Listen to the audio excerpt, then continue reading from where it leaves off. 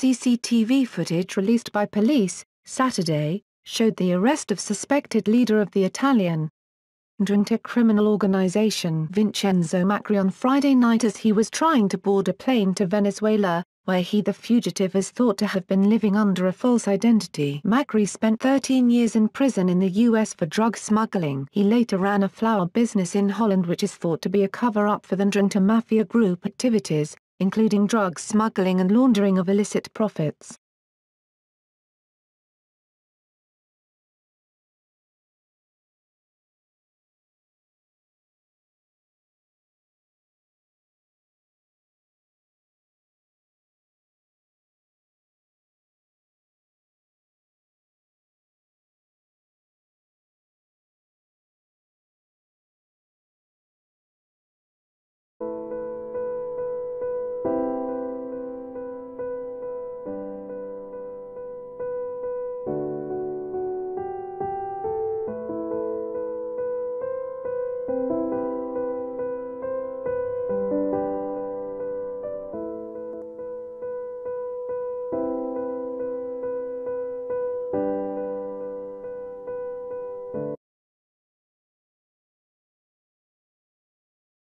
CCTV footage released by police, Saturday, showed the arrest of suspected leader of the Italian Ndrangheta criminal organization Vincenzo Macri on Friday night as he was trying to board a plane to Venezuela, where the fugitive is thought to have been living under a false identity. Macri spent 13 years in prison in the U.S. for drug smuggling. He later ran a flower business in Holland which is thought to be a cover-up for the Fugitive Mafia group activities, including drug smuggling and laundering of illicit profits.